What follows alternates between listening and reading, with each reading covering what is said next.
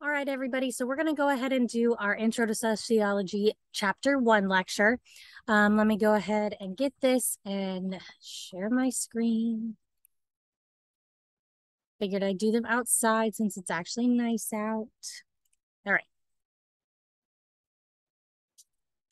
I am not going to get into all of the questions that were in those first couple of slides, mostly because those are just kind of your gauge to figure out if you are getting the concepts that you need to get. Those are the questions that you need to be able to answer yourself if you are going through that. Okay. All right. All right. So for some basic definitions, sociology is really the study of how humans and society interact. And that's at multiple levels, right? So you're going to see how societies, rules, our constructs, our understandings, our languages, our culture all impact a human's possibilities and or impact a human's even notion of self, right? So when it's tied to a societal idea or structure, you're going to see that be sociology. On the flip side, you're also going to see how individuals or groups of individuals impact societal ideas.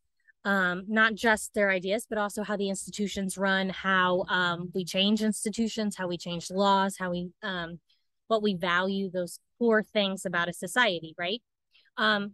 So the interaction is both ways. It's both how society interacts with humans and how humans interact with that society, right? Because ultimately, those things happen in a circular motion. And so we're going to kind of get into some of that. I'm sorry, apparently there's a very loud truck that just decided to drive past. And one way your chapter starts to get you to think about how issues might be impacted by your society, your own issues, is that you have things like personal trouble and public issues. So you have things that are more individually based by that are a private experience maybe, or something to that nature. Whereas a public issue is going to be something that is linked to any kind of institution or historical situation. So for instance, if you have an issue maybe in what you didn't get taught in a public school system or something, that's going to be more of a public issue conversation because you're not making the curriculum yourself for what you did or did not learn in your public education system, if that makes sense. Versus like maybe I got diagnosed with this particular ailment or this particular medical health issue, and this medical health issue causes me certain kinds of physiological symptoms, right? So that might be a personal trouble. Now, it may also be linked to public issues such as access to healthcare, such as income to be able to get your medications, whether or not the medications are even exist to begin with, depending on how rare the ailment is. So there's a lot of different things, whether or not your insurance covers it, that can be both, right? They're going to tie into each other. And that's kind of what we're going to learn about as we move forward.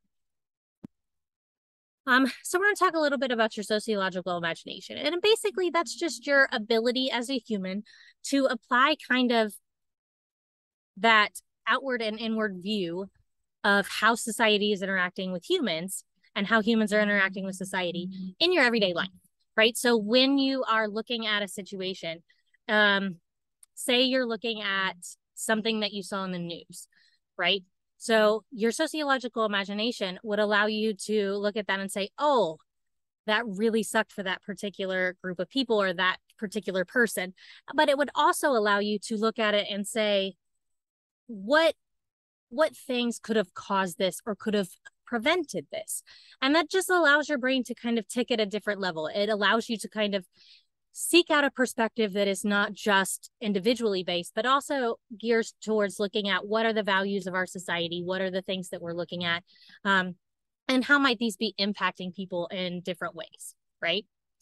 And so it requires us, and they talk about this, to kind of think ourselves away and from the familiar routines of daily life in order to understand a larger meaning. So again, that's getting at perspective, right? We're not going to just look at the perspective of this is how I viewed the world, this is how I've been taught, this is how I've learned, but really to understand that there's multiple different perspectives in our society, and that those and how society deems each person or labels each person or how society interacts with each kind of person or limits the possibilities or opportunities depending on all your different statuses will impact how you what opportunities you have, what kinds of oppressions you have. And so we're going to really get into the fact that these different perspectives at a larger scale to kind of be able to look at it so that when you are having individual conversations or you looking at a very individualized concept or experience, you can look at it and now there's an airplane randomly flying. But you can look at it from the lens of, and also societies, these are the layers that might be impacting this particular thing, just like we just did with the medical ailment, right? So yes, that medical ailment is a personal experience, but the way we structure healthcare, the way we structure insurance, the way we structure income, all of these things are going to impact that person's ability to aid in their medical ailment or be able to access the care for that ailment. Okay, so that's kind of what we're talking about. We're talking about really how all of these different structures impact a personal situation. And so when we do that, we're going to look at how, again, and this is exactly what I'm talking about. This way in which human societies are always a process of structuralization. So we always essentially level or put boxes on things. And in order to make connections, we have to really talk about the overlap. We have to talk about the way in which we shape those boxes, the way in which those boxes carry meaning for different people. And then we're also going to talk about globalization in the sense that at this point, we live in a world where, due to the interconnectedness of both economic systems, language systems, social media systems, all of these things, we live in a very connected, globally connected way. And all of those political and economic and social interconnectedness impact the individuals throughout the world and impact the cultures throughout the world. Okay, so we're also going to talk about how social change will impact sociological perspective, correct? So like anytime you see change in institutions or change in how or the way we think about any kind of particular idea in society, it is generally due to some kind of social change. Now, not all social change means it's like for the good, right? Some social change is not. Some social change is for economic prospects for specific kinds of people, right? So, but there is a lot of radical social change that impacts our world in a positive way. And those particular kinds of social changes is part of the sociological idea. And most active researching sociologists are looking at a particular topic in order to try to garner resources or to allow for space for a better lived experience for someone who is affected by a particular kind of outcome, right? So depending on what you're researching. All right. So let's talk about some sociological theory. We're not going to get super deep into this, but I do want you to kind of get these core principles, okay? So a theory, really what a sociological theory is doing is it's saying, okay, this is happening in society for probably these reasons. And no sociological theory is perfect 100% of the time. And part of that is because of the interconnectedness and the way in which multiple layers of things impact each other. So like if you have a social theory on an institution, and you're not taking account the both individual and the institution and also the grand, bigger society's ideas and the institution, then you obviously can't get it all. That doesn't mean you won't be able to kind of portray how some internal institutions might be working, right? And so it's important to realize that we have different sociological theories at different levels intentionally to kind of garner exactly what it is. So like I study accommodations practices at universities and what it means to be disabled at an academic level, right? And if people who survive trauma consider themselves in that particular definition. Because if they don't, then does that limit their ability to get accommodations?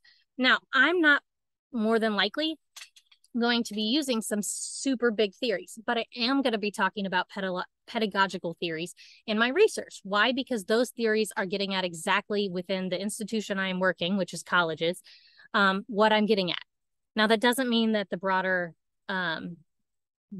society doesn't impact those sociological theories. It's just talking about the fact that I'm narrowing it down because of this research. And that's kind of what sociological theory does. It gives you multitudes of layers so that you can look at it from all of those different perspectives and all of those different micro and macro levels of interaction. Okay. And so we're going to get at some of those main key research, or main key, we'll call them forefathers, of sociological theory, and then we'll kind of keep going. You probably won't get much more into theory in besides kind of these key ones, these key big ones in this class. So when we talk about economic theory, you're really going to come down to well, okay, we're going to back up a little. So Comte is someone who was born during an upheaval in an industrial Western Europe. And that really shaped his ideas in the sense that he was looking at the world through a lens of this very industrialized European nation that was in serious turmoil. So he was looking through a particular lens, and that, and while he was really studying more philosophy, he also was describing society as it was functioning during the middle of this upheaval, or maybe not functioning during the middle of this upheaval. And that kind of gave birth, I guess, to this idea that we could look at society and its impact on individuals, and we could look at that relationship.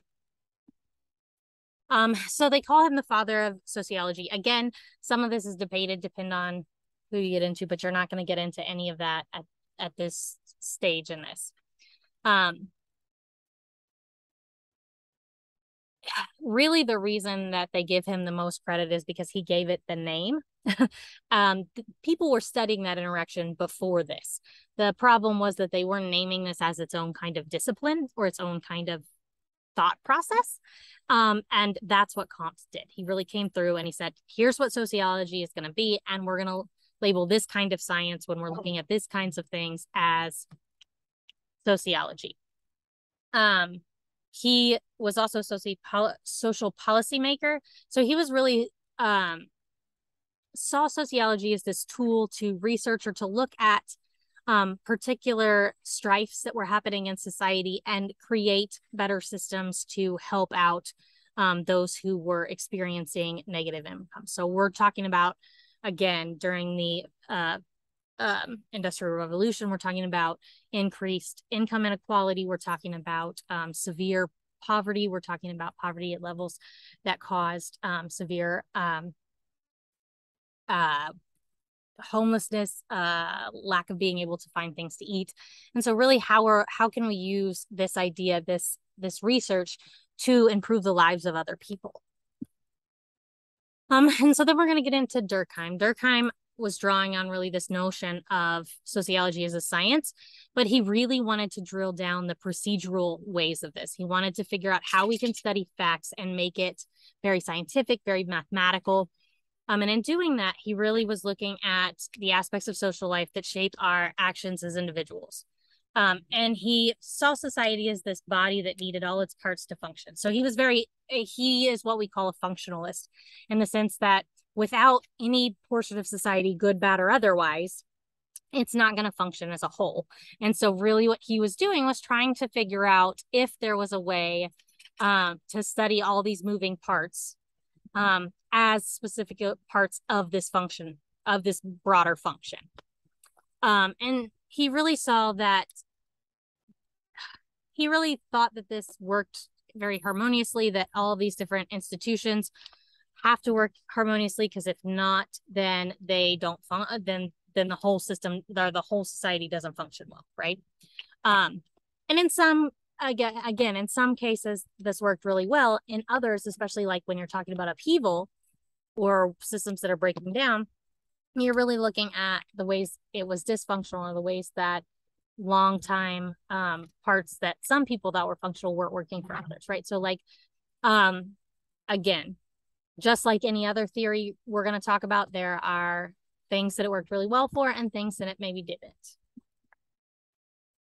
He really talked about, again, he was really hammered into this idea of like organic solidarity, or this idea, again, remember that he felt like society was more like a body. So everything had its purpose.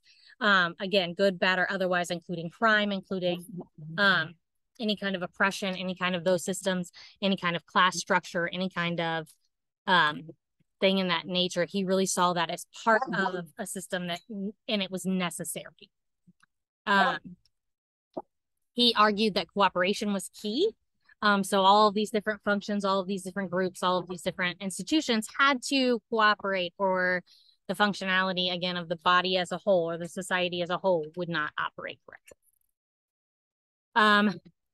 We are also going to talk about social constraint, which is the conditioning influence of our behavior by groups or societies. So essentially, we're going to talk about this in the sense that by group cooperation, we're going to take this a step further and essentially say that when a whole group is doing something, no one individual is going to really like starkly come out. And you see this in, say, and go against it. So you see this in, like, for example, you'll see experiments such as like a whole group witnessing a crime, but nobody stopping it. Because if one person's not going to stop it, then they're all not going to stop it kind of situation. But he studied this effect in suicides. And we're not going to get into the totality of his study, but it does talk about it a bit in your book. And again, I'm not going to go into this in super big detail, but he understood this as a personal problem, even though he was studying it sociologically, that changes in the modern world were so rapid that it gave people major social difficulties, which led to the feelings of hopelessness and aimlessness or anomie. And that's really just this idea that, again, due to someone's sociological circumstances and using your sociological imagination, due to all the social circumstances, someone was feeling in a way that discredited their place in that particular social function, is how he was viewing this. Okay. Then we have Marx. Marx is a name we know well, but we don't often in society, but we don't often view it as it actually is. He really was an economic sociologist that was studying on materialist and really breaking down the structure that is capitalism, and showing its flaws and also showing its function, right? So he wanted to see how that worked. But in doing so, he really recognized that the world benefited some over others, and that link to material capacities or capabilities or opportunities, any of those things really led to this conflict, this notion of some people are going to have significantly more, some people are going to have significantly less. And that's not a normal aspect. That's something that we have intentionally put into this capitalist structure in order to keep a labor force, and in order to keep people having to work, some people having to work and some people having to do so at a less level, and then some people really benefiting from other people's work. And so really he was really, really big on studying capitalism, which is the economic system based on private ownership of wealth, which is invested and reinvested to produce profit. So capitalism is the economic structure that we currently globally and nationally and even really individually interact with. And that's really just this idea that someone can acquire wealth and keep putting it into more things, as opposed to sit like for themselves to benefit self, as opposed to an economic structure where it's, say, going into taxes, or where it's, say, going into society building, or where it's maybe more evenly distributed, or after a certain amount of income percentage, or not income percentage, profit percentage that you make, you have to reinvest back into the employees or something of that nature, right? So this is a structure that is solely based on the ideas of trying to take that economic system and make sure that it is giving to the particular people that can feed into it or can be part of it at that investor level. And he predicted that in the future, capitalism would be supplanted by a classless system in which there would be no divisions between rich and poor. Now, part of the biggest critiques of Marx is this idea that because we have oppressive structures that are in this system, that they might carry over into a system that was more socialist. And that's essentially, people are always talking about the countries that currently have socialism and why that doesn't work. Well, the problem is that in Marx's vision of socialism, there was not these hierarchies. There weren't these social divisions in the same ways. Whereas what you saw in most socialist systems today is that, yes, things are divided, but they're still divided to benefit certain people more than others. They're still divided in a way of control. There's still those social hierarchies built in to those systems. And that's not the idea that he had. But it is a more realistic way to think about it, because what happens is that those social inequalities don't just rapidly vanish, because we have had these inequalities for so long that people would rebel against them. But he thought that once we got into this communal ownership, that more equality would be established and stabilized. And again, that's not to say that there wouldn't still be divisions, but it would be divisions in a little bit different of a source, and there would still be a lot more community-based ideologies. And we just have never actually seen that come to pass at this point. Until the fall of Soviet communism in the early 1990s, more than 1/3 of the world population lived in societies whose government claimed to be derived their inspiration from Marx's ideas, including some of the leadership here in the United States as well. Marx's ideas are based on really trying to influence inequality in a positive way and really trying to level out things. He did have his own issues when it came to gender and some of the other things.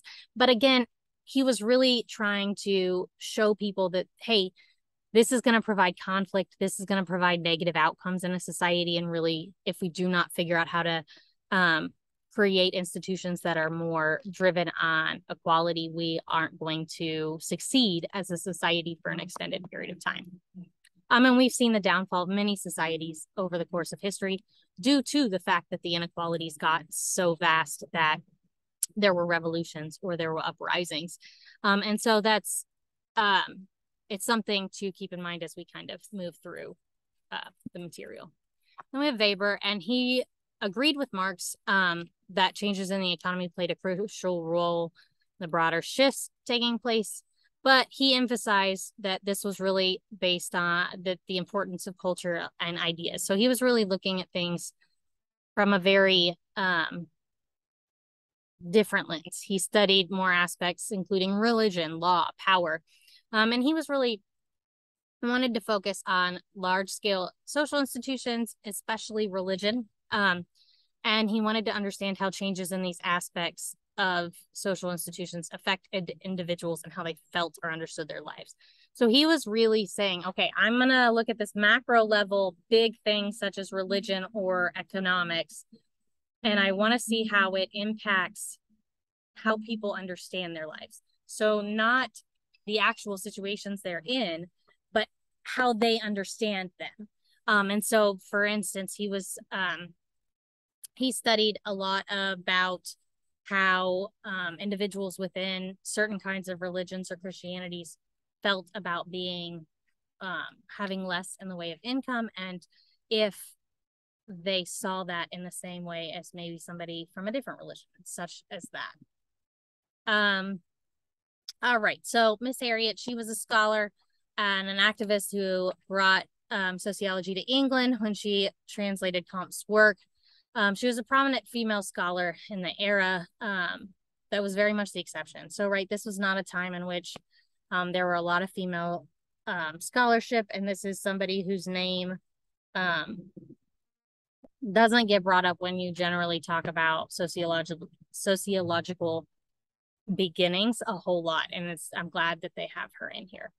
But she was a big proponent of women's rights and the emancipation of slaves, because again, we're talking about social inequality. It becomes a very big driving point for early sociologists. She studied in one of the studies, she focused on all of its aspects, including key political, religious, and social institutions. She really wanted to analyze society and understand that the lens of gender can impact how society affects someone.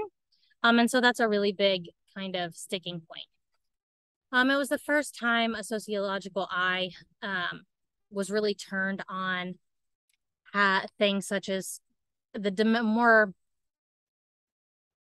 inside the household kind of things, right? So we tended to separate private institutions, private social institutions, and public social institutions in a way where social institutions like economics had consistently been talked about, but things like marriage, children, domestic and religious life, and race relations, those things that were at an interpersonal level, really got overlooked in a lot of ways. And she really was talking through that.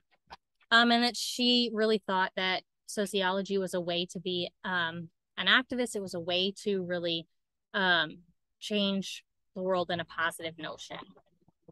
And then we have W.E.B. Du Bois. Jeez, bro. Sorry, I am tongue-tied today. But he was the first significant African-American sociologist and was a founding member of the NAACP.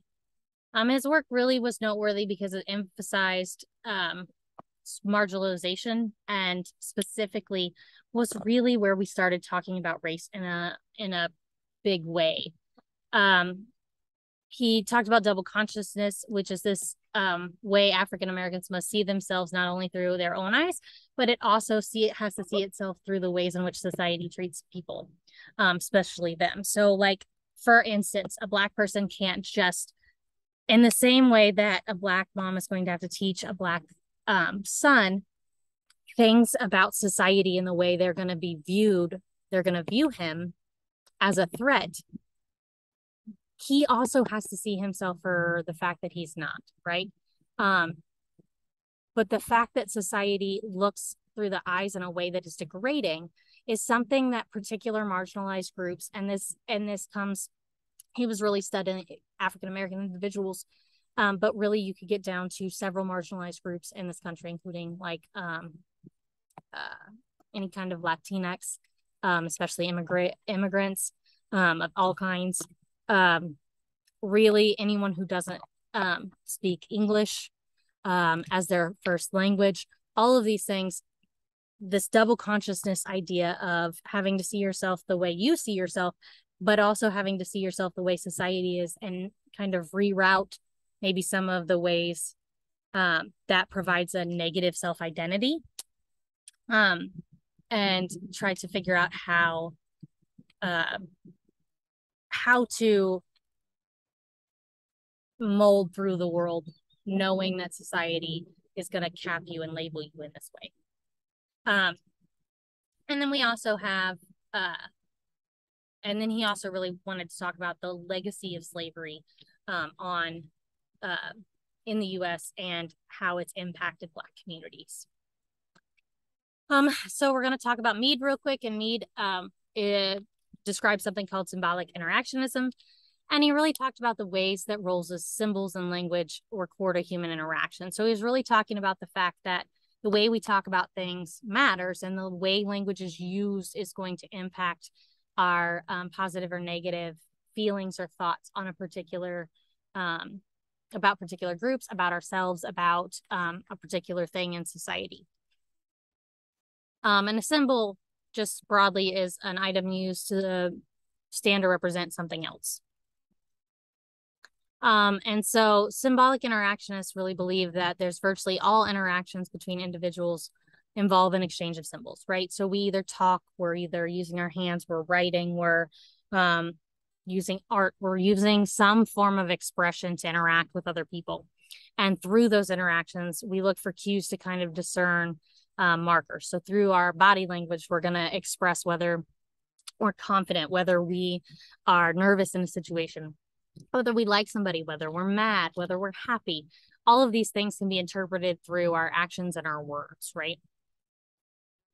Again, functionalism, going back to kind of that idea that everything is a body, everything is a whole, and it's all of the different parts serve a particular purpose. And that we have manifest functions, or the functions that are particular to social activity, and they're known and they're intended.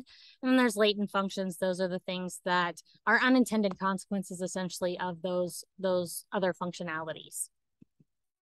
And then you have conflict theory, which really stemmed out of Marx, and that's your sociological perspective, where it emphasizes how political and economic power and oppression impacts the social order, or impacts the hierarchy of society, and really impacts how individuals move through life, or lack the ability to move through life. Two particular approaches typically classified under this are under conflict theories are Marx theories and feminist theories, and sometimes those interact. Marx theories are a body driving of the main ideas of Karl Marx, and they're really driven around class conflict, around economics, and around economic power. Power being the ability of individuals or members of groups to achieve aims to further the interests that they hold, and or be able to exert their ideas onto others due to the amount of social impact they can have. Ideologies are shared ideas or beliefs that serve to justify the interests of dominant groups in society. Feminism is this idea or advocacy for the rights of women to be equal with men in all spheres of life. And more broadly, feminism is not just about the rights of women, but it's a rights to all genders, all sexualities, all people of any color, any nationality, any ethnicity, any religion, that we're looking at people in an on an equal playing field, and that the rights for a human is the rights for a human, regardless, period, full stop, right? And that feminism understands that all these systems of inequality, like racial inequality, gender inequality, all of these things are tied in together, and that we can't bring down one without bringing down multiple of them. Feminist theory is a sociological perspective that emphasizes the centralness of gender in analyzing the social world, and particularly the experiences of women. There are many strands of feminist theory. I teach the introduction of women and gender studies at another university, and we get into kind of some of those things. So if you do have questions about that, please let me know. And you have postmodernism, which is really this belief that society is no longer governed by history or progress. It's just pluralistic and diverse, with no real grand narrative. They claim that the very foundation on which classical social thought is based has collapsed. This has its purposes in some ways, because when you're looking at technology and you're looking at the way technology impacts the world, so some of those classical theories are gonna have some issues, because they didn't really take into account, because they could not even begin to fathom the amount of technology that we currently have. On the flip side of that, some of those some of the biggest critiques of postmodern theory is the fact that we still have some of these we still use capitalism, we still have some of these main systems of inequality that all of these theorists were talking about a long time ago. And so again, getting into, and now we touch on the media and TV programs and electronics. Again, most postmodernists work in the area of technology and technology's impact on individuals. So there's no consensus on whether theory should be specific, wide-ranging, or somewhere in between. And that's kind of what we got at, right? So you're going to have theories at multiple different levels, and some of these other theories I'm going to let you go through because there's something that is important to understand, that not all theory is going to work for every situation, but you're not going to need to know every single theory for every single thing, because that's not possible. No sociologist does that. Because we end up catering to whatever it is that we research or the topics that we want to explore. I will talk about micro sociology and macro. So micro sociology is really going to look at a more face-to-face interactions. You're going to look at how an individual interacts with another individual in society. Based on the circumstances, you're going to look at how an individual interacts with a group or a group with an individual, so forth. You're really looking at more individualized interpersonal interactions, whereas macro sociology is going to look at large-scale groups, organizations, social systems, institutions, that kind of thing. They're going to really look at the here's where society is laying out all of the rules, and we're going to go over that, right?